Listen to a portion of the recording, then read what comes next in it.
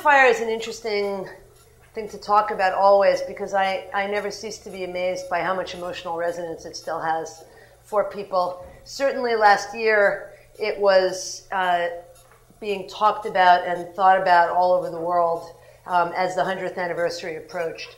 And as you'll see when I get to the end of the slides, and as you would see if you looked at the label on the shirt of the person next to you, it's a very pressing and contemporary issue, because our clothing is once again being produced under conditions that cost people's lives in Bangladesh, in Pakistan, in Cambodia. And so what I'd like to say is the pictures that I'm going to show you and the mood that I'm going to set is a mood from the early 20th century. But there was an amazing leader of the current Bangladesh garment workers movement, which is a movement that has a lot of similarities to the one that I'm going to be describing from 100 years ago in the United States, in that it is led and peopled largely by young women, and thousands of whom have gone into the streets to protest unsafe working conditions and absurdly low wages, and who have, many of them, paid with their lives, not just because of fires, but because the Bangladesh government has seen fit to attack them. And indeed, there was a very recent murder of one of the lead organizers in the Bangladesh garment workers movement. So as you think back to 1911, hear the voice of the leader of the current Bangladesh movement, who said to everyone in the room on the actual 100th anniversary of the Triangle Fire last March 25th, she said, "You may think it's 2011. She said, "But for us in the shops where we work, it's still 1911. So what I wanted to do is to set a little context before the fire, because one of the things that was most important to me in commemorating the fire is to make clear that the young women and men who perished in it were not simply nameless victims. They were activists themselves, many of whom had come into the consciousness of the country a couple of years earlier when New York had what was called the uprising of the 20,000, and actually probably over the course of the 4 months that the strike lasted, included closer to 40,000 young immigrants, mostly East European Jews, Italians, with a smaller number of Irish, native-born whites, and a few black workers. And they were known to the city because they had captured the hearts of the city, because they were young, they were girls mostly, and they had protested for their rights in a way that people could not forget, braving police clubs and speaking out for what their dream of coming to America had been. Probably you're familiar with these kind of pictures, the images of the Lower East Side at that moment, the most densely populated square mile on Earth at that moment in the first decade of the 20th century, apart from certain neighborhoods in Beijing.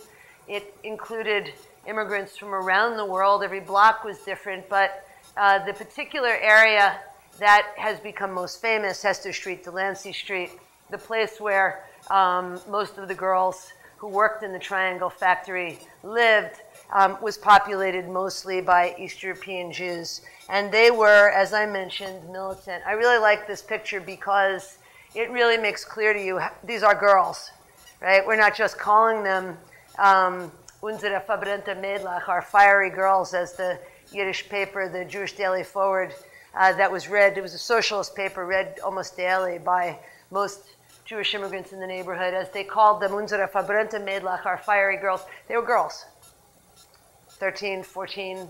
And from the beginning, reporters, when this strike broke out in 1909, they were really struck by these girls' knowledge of American history and their sense of what they had come for. For many of them coming from the East European Jewish Städtlach, the little villages where Jews were allowed to live in the Russian Pale of Settlement, they had not been able to go to school either because Jewish schools were for boys or because schools run by the Russian Empire excluded Jews. And so for them, this image of coming to the United States, this place that had public schools, where people could go for free, was very compelling, very exciting. And for many of them, like my grandmother, who started working in those shops when she was 9, there was grave disappointment because they didn't get to go to school. They were in the shops. And the Triangle Factory, in its early years, had something called the kindergarten, where they had workers as young as 5 years old. And the reason they had them was, one, because their fingers were so tiny, they could trim the excess threads off the bottom of the shirts very effectively, but also because they were so little. There was some child labor legislation at that time. They could jump in barrels where the bolts of cloth were kept, and they would be covered over, and inspectors wouldn't find them. In the shops, because they were so interested in education, because they were so desperate for education, these young girls and women read to each other. It's how many of them learned English.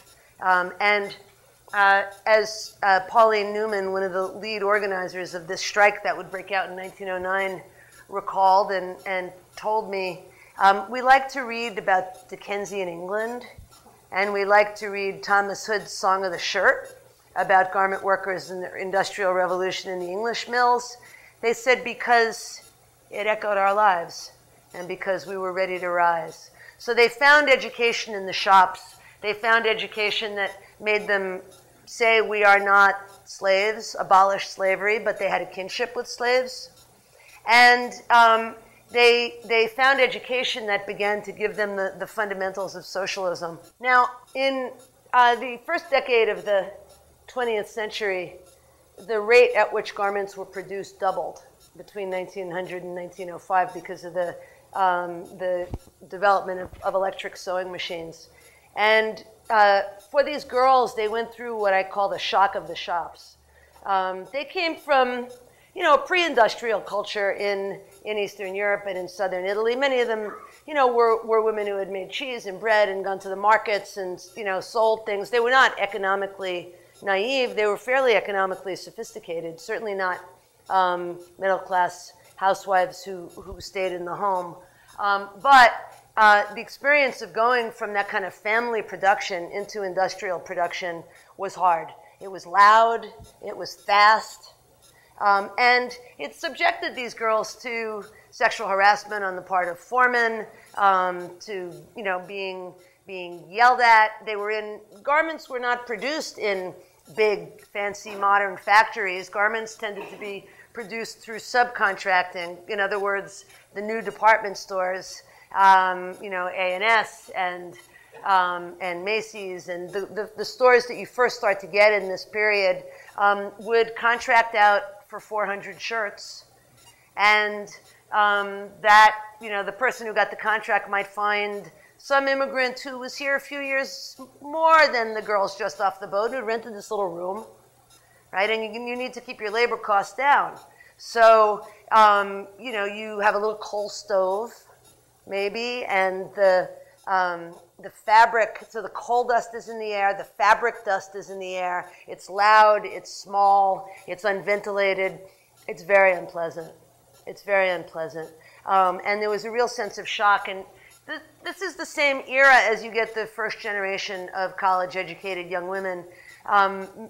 Progressive era, many of them decided to go out into the world for a while and do some good work before they married. If they ever married, it was a large percentage that didn't. Many of them came to live in the settlement houses in these immigrant neighborhoods.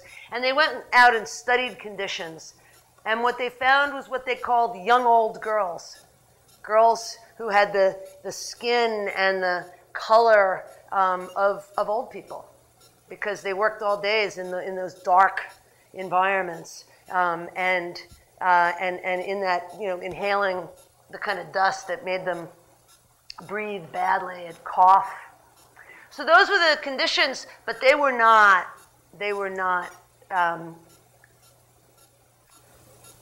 shrinking violets.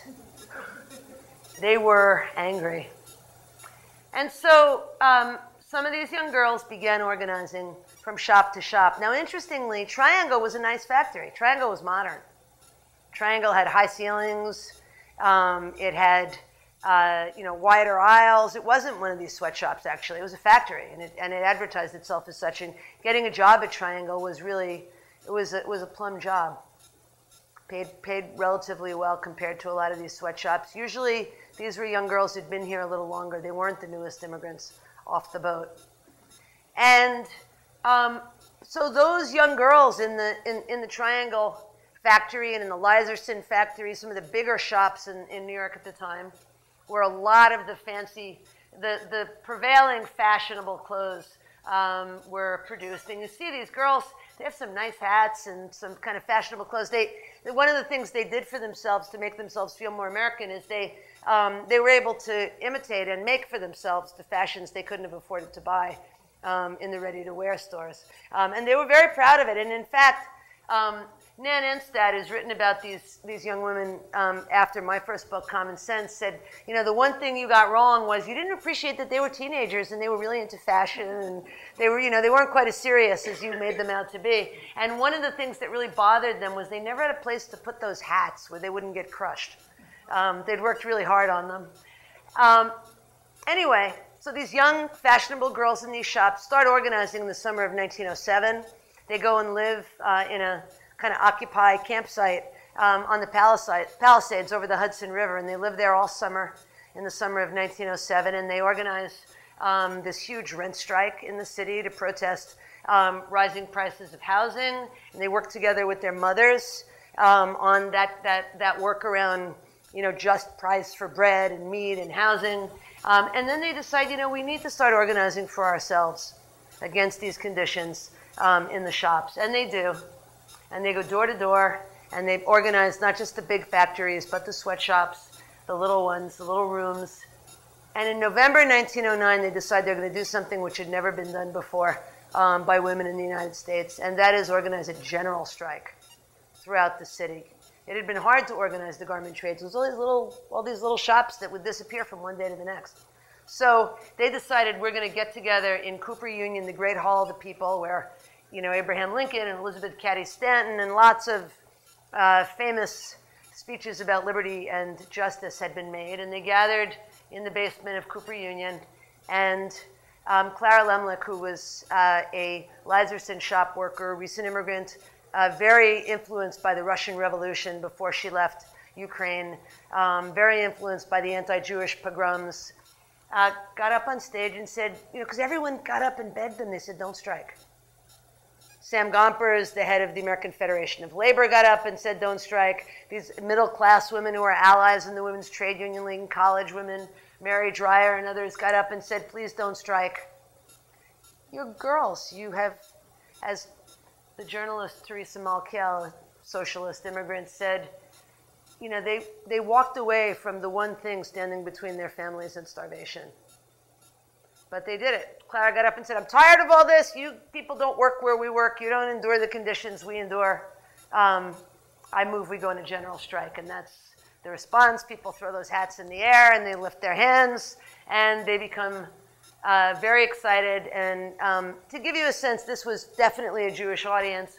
Benjamin Feigenbaum, who was one of the organizers of this early International Ladies Garment Workers Union, still really small, got up on stage and said in Yiddish, will you take the Jewish oath? And, you know, if I forget thee, O Jerusalem, may my tongue cleave to the roof of my mouth, may my right arm wither. But they substituted union for Jerusalem.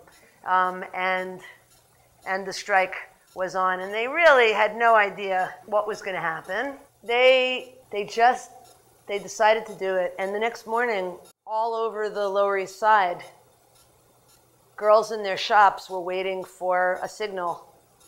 And when the signal came, they didn't know how well it would go, but tens of thousands walked off their job.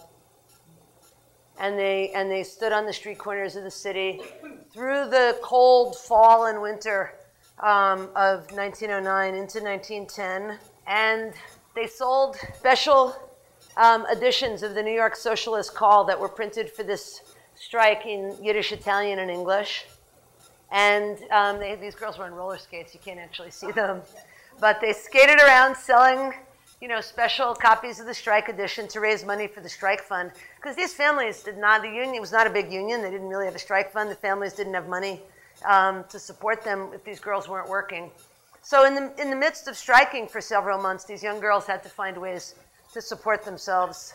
They marched around the city, and one of the things that they tried to do was to get support from the wealthier women in New York City. It was the kind of the last push of the women's suffrage movement, the last decade. And some of those young college women and some very wealthy women, including some of the wives and daughters of the most powerful men in the world. Anne Morgan, the daughter of banker J.P. Morgan, who was at that point probably the most powerful banker in the world. Alva Belmont, whose husband was a racing fortune, and she was a Vanderbilt herself, was out there every day when these young girls picketing would get arrested. And she'd go to the Jefferson Market prison on 8th Street and 6th Avenue in what's now Greenwich Village and bail them out and stand on the steps of the courthouse and say how the movement for the right for women to vote was changing, and these young girls now were getting involved. And they were very clear about what they wanted. I mean, these girls would talk. And so there were wonderful interviews with reporters where they're talking about what their rights are under the Constitution and the Declaration of Independence, and they're very aware of what they want, though they're young. You know, they're kids. They're like high school student age, most of them. But the city came to know them, and because it took place in New York, the media capital of the country at that time, and perhaps of the world, lots of people came to know them and to be impressed by them. And you began to get middle and upper class women also joining the picket line with them. There's Clara Lumley at the center, the young girl who makes the strike, the speech that sets off the strike. And these are the strikers, but what happened is that the police violence against the strikers and the hired company guard violence against the strikers was pretty intense. Clara Lumley had 6 ribs broken by police clubs. And there was not a lot of sympathy for them in the beginning. One young girl was dragged off to court with her head swathed in bandages. She'd clearly been clubbed. She was bloody. And the policeman accused her of assaulting him and resisting arrest. And the judge pronounced her guilty, sent her to the workhouse, and said, "You are on strike against God and nature. You're not supposed to be out there on the picket line. You're not good girls. You're bad girls." And so one of the things the companies did is they sent out prostitutes to walk on the line. And the answer, and it was very interesting, Clara Lumley later on in the suffrage movement in the next year would advocate for the rights of prostitutes and talk about the double standard of how men were not arrested and these women were. But the girls were not fazed by being called streetwalkers. They said, better to be a streetwalker than a scab. At least it's an honest profession. So they were very unflappable. They were very newsworthy. They gave good quote. And the violence abated a little bit because the wealthy women and the college girls started walking on the picket lines with them, and then the police became a little more careful about who they clubbed. Again, the young girls were very clear about it. They said, it's, you know, you can talk about protecting women and chivalry and all that, but it's very clear to us that there's a stark difference between our lives and theirs, and who gets protected and who doesn't. Okay, so here's the problem. The problem is that when they negotiate a settlement to the strike, one of the issues that's paramount for these young girls is the condition of so many of these shops with the flammable fabric strewn around. They really want the shops cleaned up. They want the fabric scraps off the floor. They want, clear exits. They're very concerned, and they know what they're concerned about, but in the negotiations at the end of the strike in a lot of the shops, it gets belittled. Even the union men, the negotiators, like, oh, this is such a female issue. You're worried about the shops being sloppy, right? We want to talk about hardcore issues like, wages and hours. And the girls were very clear, though, because there had already been fires. They knew what they were talking about. They knew what it was they were concerned about. It was called grass linen that most of these shirtwaists were made out of. It was very shiny and prickly. It was almost like a parchment kind of thing. And it was extremely flammable.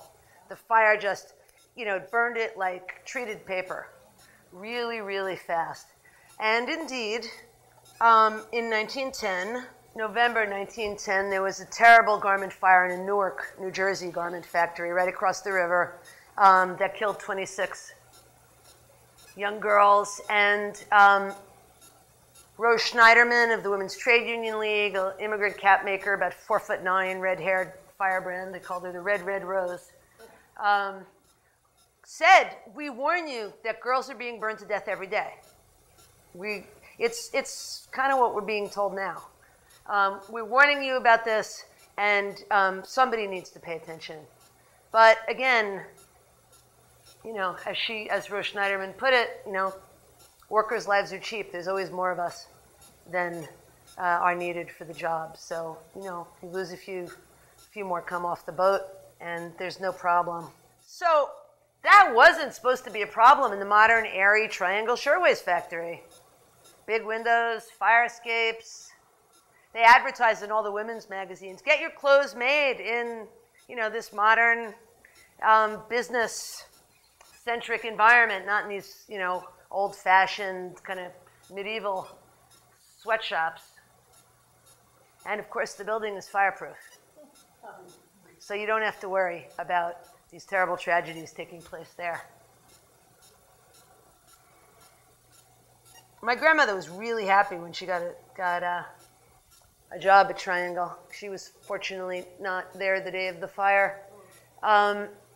You can see that the building is in fact fireproof, just barely scorched on the outside, but that's not where the workers were.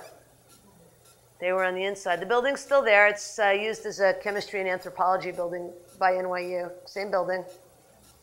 On the 100th anniversary, when tens of thousands of people marched down from Union Square carrying shirtwaists to lay roses and names at the base of the building, there are people in there who had no idea what it was, just in there doing experiments, leading classes. So that's the outside. And this is what the inside looked like after the fire. So what happened? Somebody dropped a cigarette, warm spring afternoon, Saturday. They were working Saturday, March 25th, 1911. And it was on the middle floor. The Triangle occupied the 7th, 8th, and 9th floors of the Ash Building on Green Street in Washington Place, just a block off fashionable Washington Square Park. Beautiful townhouses surrounding the park. Pretty wealthy people lived right around the corner. And the fabric caught just as the young strikers a year before had said it would. And it caught so fast that some of the young girls on the middle floor was the problem. The upper floor, 9th floor people got out. They went up onto the roof, and it was already NYU. NYU students stood on the next building and helped people to come across. And many, many people were saved that way.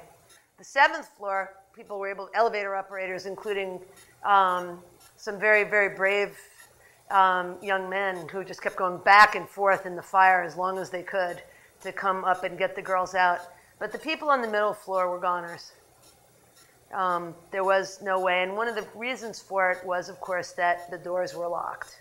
One of the doors was locked. There were 2 exits. One of the doors was locked to prevent theft. They wanted to be able to kind of frisk the girls when they left. And one of them actually was closed off to escape because the door opened in. And as people rushed the door and started to pass out from smoke inhalation, the bodies piled up in front of the door, and there was no way to get out. It's really interesting, there are always people with personal relationships to this when I talk about it. And there was a man, and we did the talk in Montpelier, whose father and grandfather were New York City firemen, and that was this code about going around. It was a gospel, going around talking to buildings that held large gatherings or businesses to talk about how doors have to open out.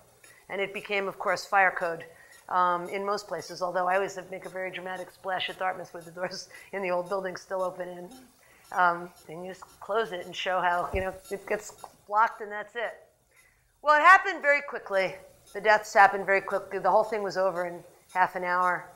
But because some of the girls who were trapped in there in the 7th floor saw their colleagues burned to death so fast that, as I said, there were charred skeletons at the sewing machines. They decided that they couldn't bear the thought of that fate, and so they stepped out first onto the fire escape, which collapsed because it had never been up to code. And then they began to jump. There were fire trucks that brought nets, but you don't hold in a net either after jumping from the 8th floor. People went right through the nets. They hit the ground so hard, some of them went right through the pavement because there were steam tunnels below.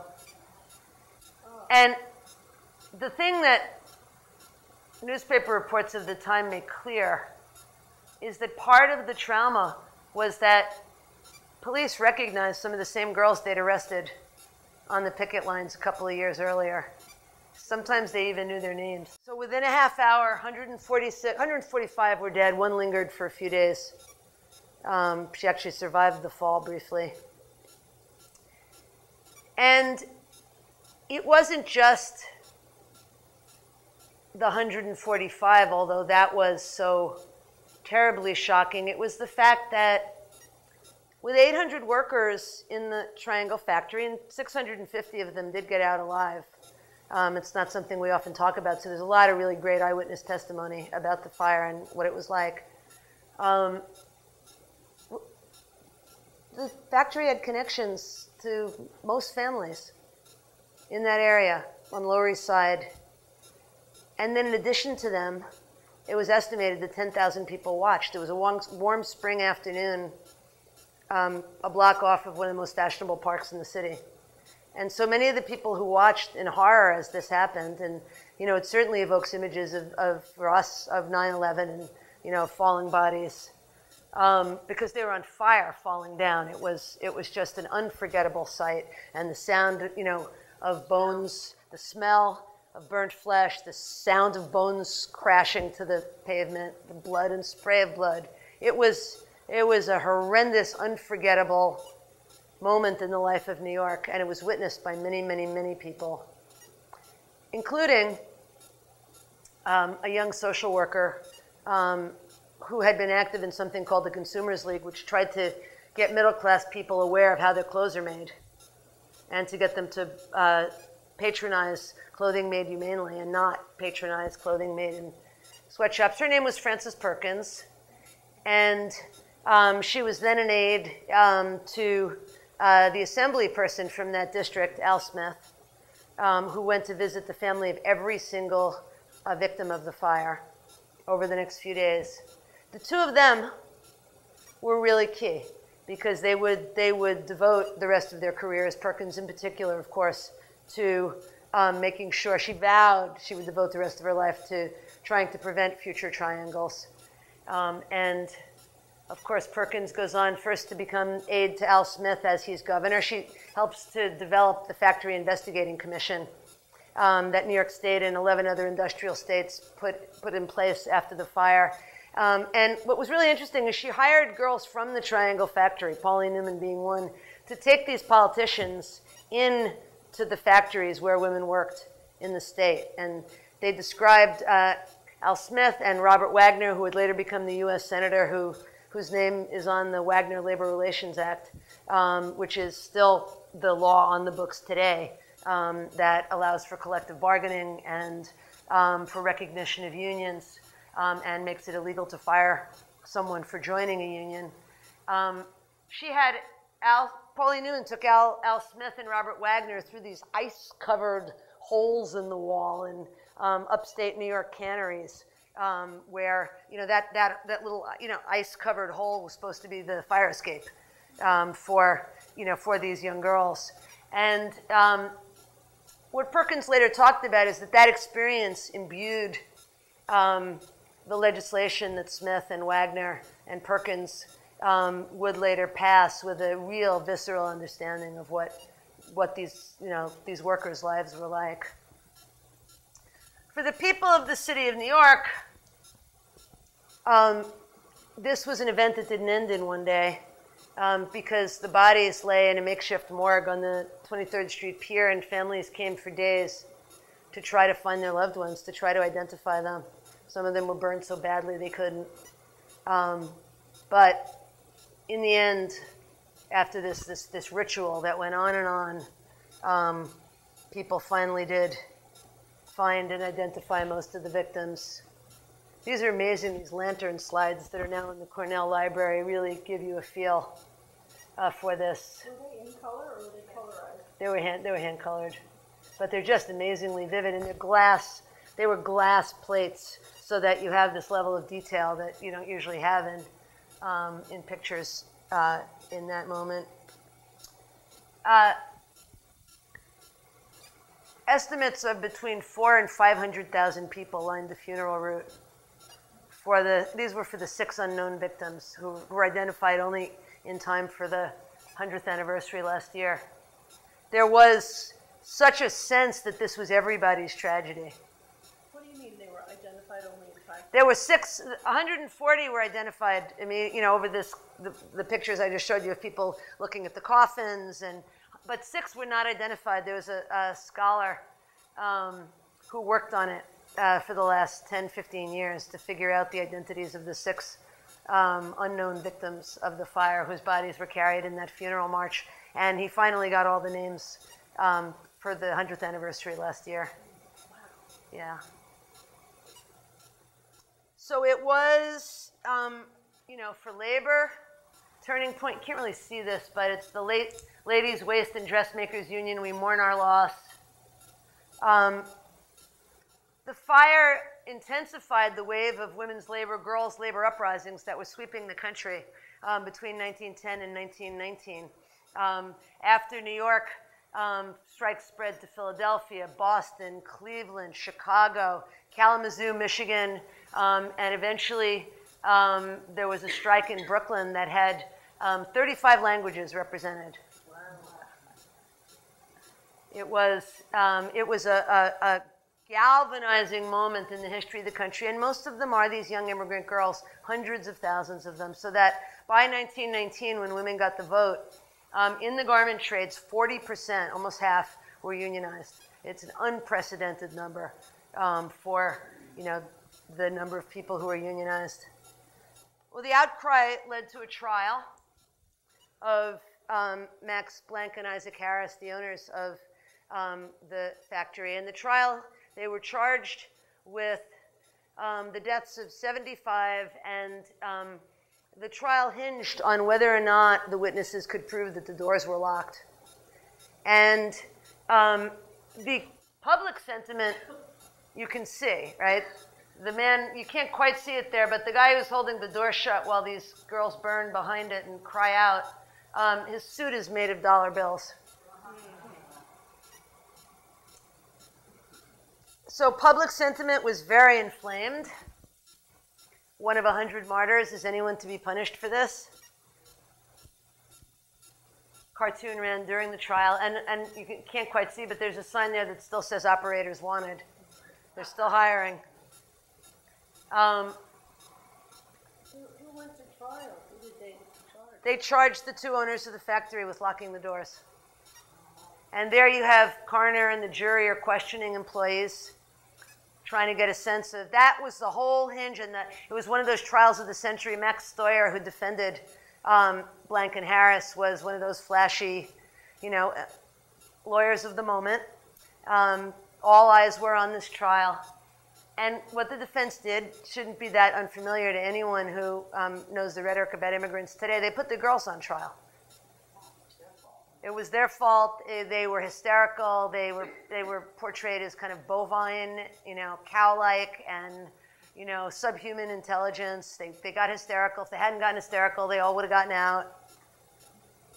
And in the end, you know, people came in to say they, you know, expert testimony and all kinds of people paid by the company to say that the door was actually open. We know the door was open, even though these young girls who were there talked about the experience of finding the door locked and how it was always locked to keep them, you know, keep them in their place. There were very emotional crowd scenes outside the courtroom and outside the building all the time. So the trial wasn't just played out in courtrooms, it was played out actually on the streets of the city. And there were pictures of the witnesses, girls again, the bow in her hair. But in the end, she was not believed, the witnesses were not believed, Blank and Harris were acquitted. And they gave, I believe it was a $75 settlement, more money certainly than it is now, but not much, to each of the families of the victims. Here's some trial coverage. The burnt question mark. Women tells of fight for life at barred doors. So Blankenharris disappeared into the ether, opened another shot. Really interesting. I was doing this talk in Montpelier last year, and one of their grandsons, Harris's grandson, was there. And the librarians warned me about it, and they said, this might be hostile. And in fact, he wanted to tell me how his grandfather persisted in, being the monster that he was, and how as late as the 30s, he was paying arm breakers to ride down the streets of the garment district, the 7th Avenue in the 30s in New York, grab union organizers off the street, pull them into the cab, break their arms, and throw them back out into the street. This was the story that the grandson told me. Interestingly enough, the grandson would years later, as a hippie in a California commune, fall in love with this woman who turned out to be Al Smith's granddaughter. It is perfect, isn't it? All right, well, the problem is, Triangle changes everything, right? Perkins goes on to become Secretary of Labor under Franklin Roosevelt, first New York State, pioneers all of this great labor legislation and workman's comp and safety regs. And, Perkins is the architect of the Social Security Act and the Fair Labor Standards Act. And you've got, better safety conditions. And in the 70s, creation of the Occupational Safety and Health Administration just keeps getting better.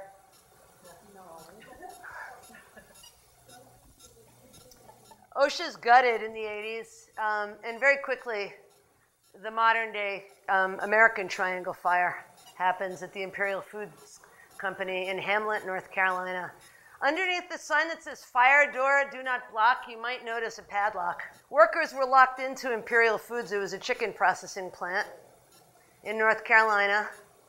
These were kind of the poorest of the poor, rural South workers. What? They weren't immigrants? Nope. They were poor white and black Southerners who worked in the Hamlet plant.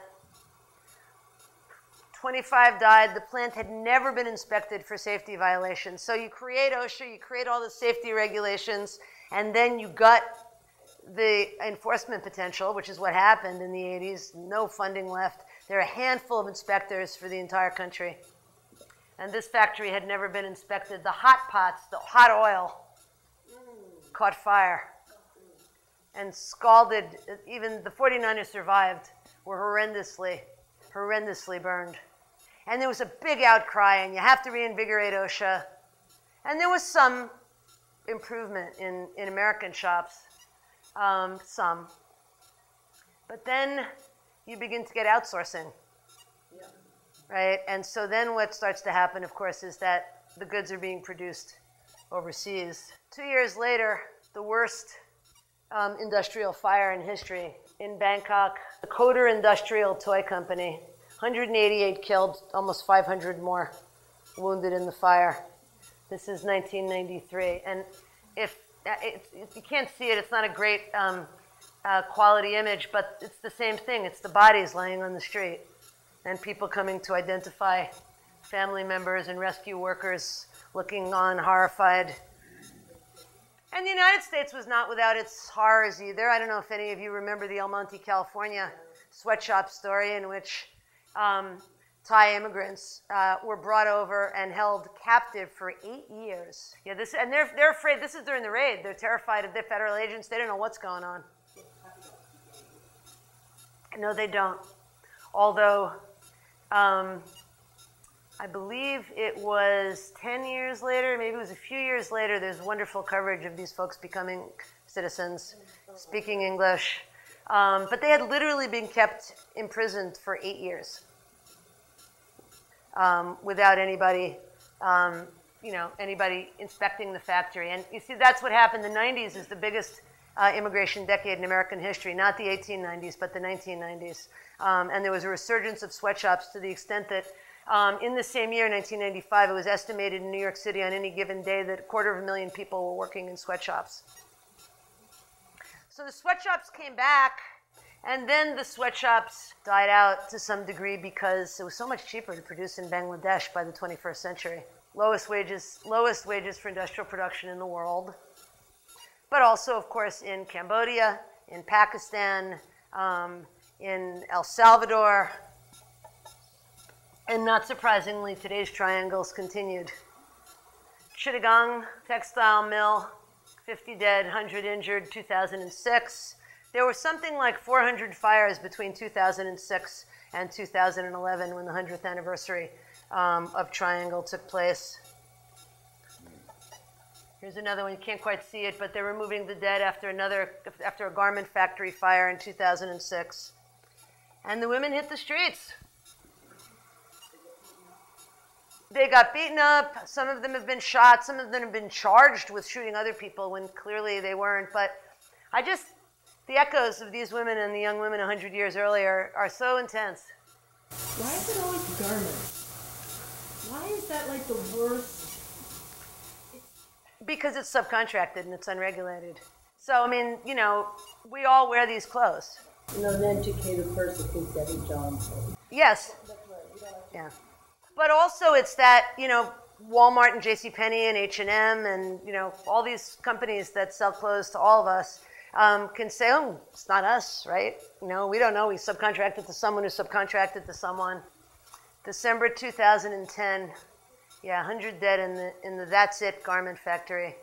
This was Bangladesh. This was Dhaka. And it was, clothing was made for H&M, Zara, Walmart, and Kohl's. And so they hit the streets in Bangladesh, and the crackdown has been tremendous. It still is. It's going on right now. But they're not giving up. And so, what I hope people do is just, the International Labor Federation has all these campaigns for different retailers that we all shop at to just tell them their customers want them to put pressure on the places where their garments are made so that they can be made more fairly. So yeah, that's what the slogans are. They're unethical fashion brands hiding in your closet. That's the other thing.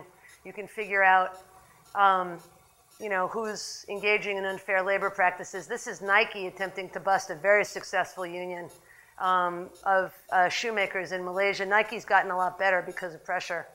The Gap has gotten a lot better because of pressure. H&M, Topshop, Old Navy, Zara, Limited, Abercrombie & Fitch still need to be pressured.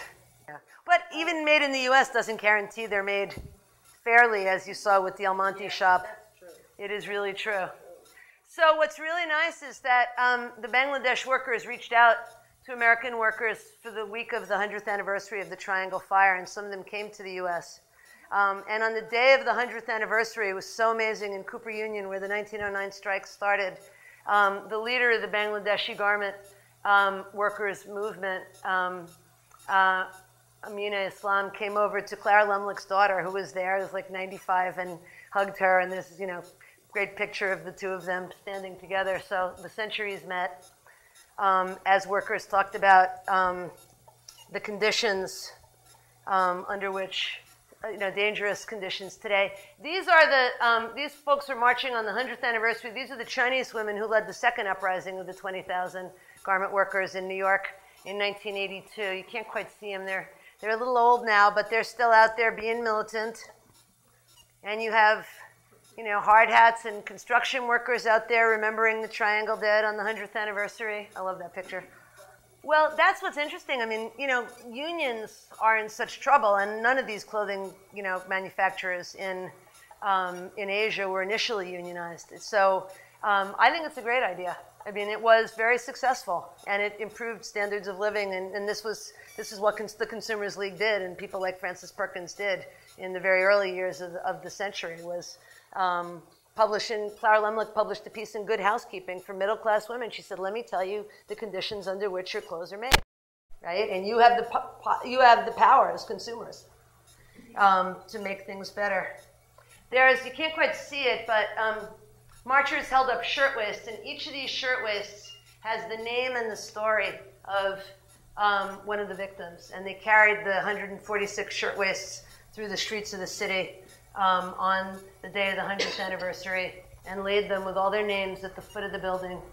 And it says, "We still mourn our dead and fight for the living. No more sweatshops. I am remembering history. I am making history." One of the really amazing ways that the fire is commemorated every year around the city is that this really wonderful artist, Ruth Sergel, found where the 146 victims lived. She found the address of every one. And people go around and they chalk the sidewalk in front of those buildings, and it's all over, Lower Manhattan. And what's really interesting is that, of course, people who are now living in those neighborhoods and buildings don't know the story of the fire. So what happens is that you engage in a little history discussion as people are walking over the chalkings. And in so doing, it was my daughter and her friend were doing this chalking that was actually the building where my grandparents lived. And just totally coincidentally. And these people then started telling stories of the Chinese garment workers in sweatshops in that same area 20 years ago. So the story of Triangle and the commemoration has yielded remarkable conversations. This is the labor choir. They're wonderful old people. The average age in the choir is over 80. On the night, this is in the Cooper Union Hall, the Great Hall of the People on the 100th anniversary. And that little redheaded person is Clara Lumlich's daughter, who was there 100 years later to see the place where her mother started the uprising. There's her daughter, her granddaughter, and great-granddaughter. So 100 years is not really such a long time. And that's it. So take questions. And, oh, look at that, 5 to 8. What, see, perfect.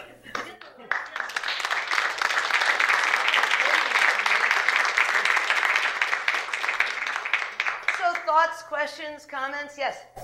You mentioned the 6 that were just identified for the 100th. Who was the person who did the work on that? I'm blanking on his last name. It might be Michael Schwartz, but I can get if you email me, I can get you the articles about him. Most of the dead from the fire are buried in Greenwich Cemetery in Brooklyn, and there was a grave for the unknown victims. And he just did everything he could to track down, the list of people who worked at the factory. Obviously people came and went, and, my grandmother worked there and wasn't even there. There were a lot of people who weren't there, but somehow or other he got conclusive information and identified the final victims. There's some coverage of it from last year, if you could find. It's just kind of amazing when you think about it that no one, I'm assuming it's because they were either burned beyond recognition or that no one came forward and said they were missing a relative. Well, a lot of these girls were here on their own. They came, and they were going to send money back to Europe and bring family members later. So that's my guess, is that those final victims did not have families here, who certainly would have come to find them, reported them missing. They were living on their own. It's one of the reasons that Clara Lumlich was so militant on the subject of the unfair treatment of prostitutes, because she said so many of these girls were not earning enough of a living and found themselves forced into the streets. She didn't see them as others. She saw them as us. Yeah? The victims were predominantly Jewish? Jewish and Italian. Yeah. I mean, there's some horrible stories. And there's one man buried every female in his family. He buried his wife, he buried his sister, and he buried 2 or 3 daughters. I can't remember. It was just horrible. It was an Italian man. So very heavy.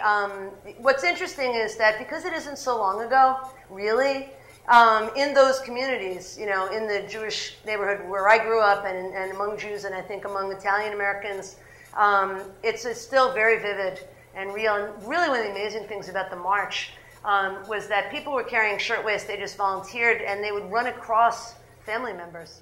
So my daughter was carrying one of one of the men who died in the fire and ran across. This guy had come up from North Carolina. He said, "Can I please carry that? That's my great-grandfather, my grandfather."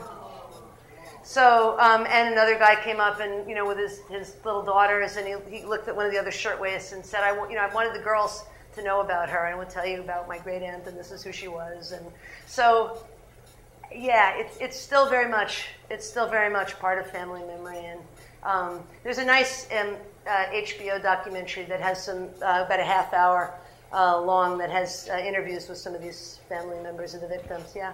What do you see the answer to this continued sad history of fires? And now we have people locked, back in the U.S., people locked, immigrants doing the same thing. How can we end this? Consumers, really. I mean, I'm sure, you're all, around my age or even a little older. You remember when clothing suddenly got cheaper? Yeah. Suddenly it was like it cost nothing to buy clothes. Well, that's because of this. That's because unions were broken and people are working for slave wages. So read the labels. Read the labels, and consumers have to be willing to say to Walmart and Kohl's and H&M and Zara and all those shops, we'll pay a few pennies more to know that it's humanely made, and we won't buy it if it's not. Right? So it was really interesting. I was teaching in London in 2010, and all these students, all these girls who shopped in those stores started doing what they called flash mobs, and they would just go into Topshop and Zara and on Oxford Street in London, and they would start talking about how the clothes were made in the shop. So there's ways. Okay. Yeah. I was thinking how it all comes down to money, but the other side of it is we have so many people who really can't afford more expensive clothes. Right. Middle class or upper class people can afford to make a stand, perhaps, but some people among us can't. Yeah, it's very complicated, and of course, it comes down to raising the minimum wage, right, which is finally being raised for the first time in I don't know how many years, with all these predictions of economic gloom and doom. So, I think you're absolutely right, and and a lot of people who shop at Walmart shop there because they can afford to buy things they couldn't afford to buy elsewhere. But that was the thing about Triangle, and I think the need to publicize these other fires. In the end, even people who couldn't afford much were so horrified by what happened that few people were willing to say it was worth it to save, then a few pennies, now maybe a few dollars, yeah.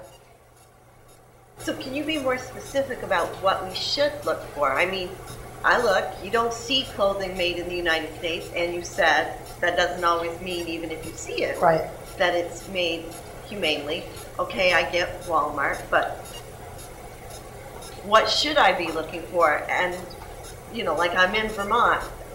You mentioned I don't even know what H&M is. It's a very, very low-cost, popular, fashionable store. It's Swedish, actually, but it came to the United States. It's in all the big cities. Okay, well, yeah. We don't got one. Right. But, no, I know. My daughter's very bitter about that. But seriously, what should I look for? It's, I don't know what I should or shouldn't be looking for. It's hard because there is no union label now, and because, unions are so, decimated. So you can't look for the union label. So what you can do is you can look online and see what stores are practicing unfair labor practices, and you can go into that store, or you can write to that store online and say, I'm not going to shop there until things get better. The Gap had a pretty effective boycott for a while, and they did change their practices. Nike was shamed. They brought famous feminist Jill Kirk Conway to go around and talk all about how it was so good for women the way the shoes were being produced. Well, and there's competition also now with New Balance and other shoes. Right. So yeah, your Gap and Nike are better. Mm-hmm. Any other labels we should? Forever 21 is actually better. Another one of these chain stores. They started to carry union-made clothes. But it's not hard. There's a no sweat campaign. You can look up the no sweat campaign on the web. It's a student-initiated campaign. One of the kinds of campaigns that's been very successful is on college campuses. Logo wear is made. Colleges, farm it out to get it really cheaply made. Dartmouth is one of those places. Brown's clothing is now being made by the Alta Gracia Consortium in the Dominican Republic, which does pay their workers decently, and now they're unionizing. So it's about raising consciousness. You have to raise your own consciousness because there's not. You can find it out on the web. It's not in signs everywhere, or on TV commercials, or even in the press. But the Walmart campaign saved the lives. The pressure on Walmart to put pressure on the manufacturers in some of these Bangladeshi cities saved the lives of 4 organizers who were put on trial for murder unjustly.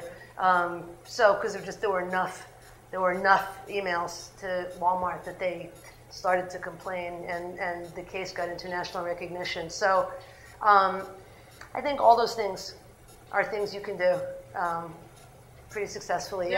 There's a label I see in the stores called Columbia, and they're made in the USA, and they last a long time. They're really well made, and I don't know what their practices are, so I'd have to go on the internet and look that up. Yeah. One place on the internet, the best place to look on the internet? Well, the No Sweat campaign, and the International Labor Federation. You can go to.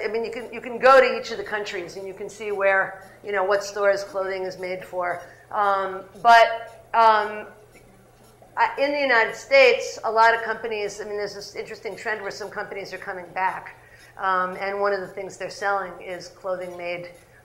Or shoe wear. There's an outerwear company that came back from Malaysia to Maine, and they're selling these clothes are made by workers who are paid decently and working in safe conditions. So, yeah.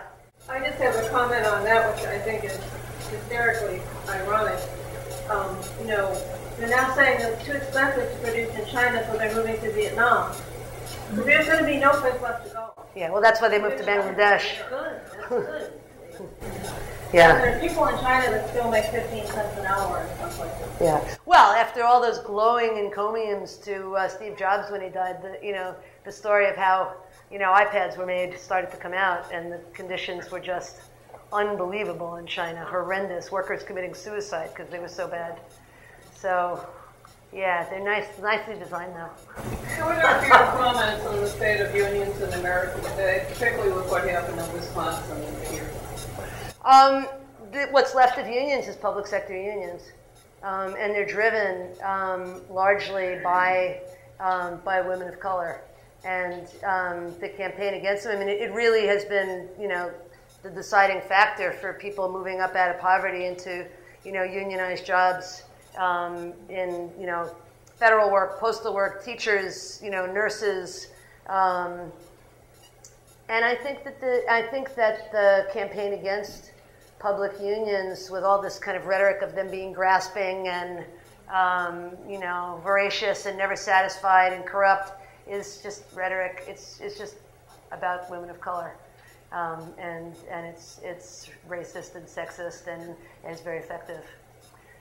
It's very effective. But public sector unions remain pretty strong. So despite the Wisconsin law, which I believe was just held up in court, so that it currently cannot be put into action, it's obviously a rough moment for unions. One of the things that happened in doing all this triangle speaking is that people start talking about how do you turn around the views of unions, because they're so negative. On my campus, the service employees union, janitors, food service workers trying to fight against outsourcing and all the ways Dartmouth's trying to break the union. And, students are like, well, unions are bad, right? We can't have unions here. They're corrupt, and so that's part of the education process and part of why I do what I do. Sort of something like this happening again in this country, what do you find is motivating people to get with it? I don't know. I think it's a rough moment, and part of it is that there's no coverage. I think there does need to be some kind of coverage of these foreign factories where things are produced, and movies and news. Come and talk. Yeah, come and talk. You people out there talking and getting us to pay attention. Yeah. Well, one thing that the Bangladeshi garment workers made us all do in the rooms was they said, take the person next to you and look at the label on their shirt.